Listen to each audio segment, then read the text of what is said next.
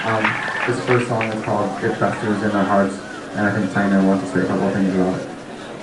Yeah, I wanted to just take a minute to address colonialism, and in particular, this song is about colonialism in terms of past colonialism and present colonialism.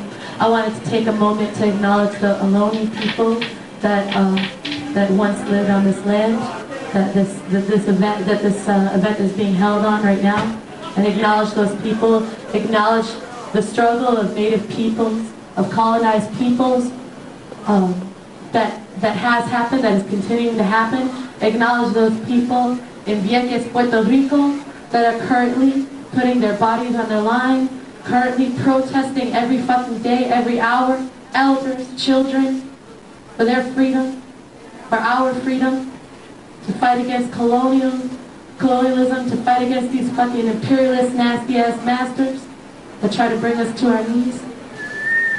I say resist.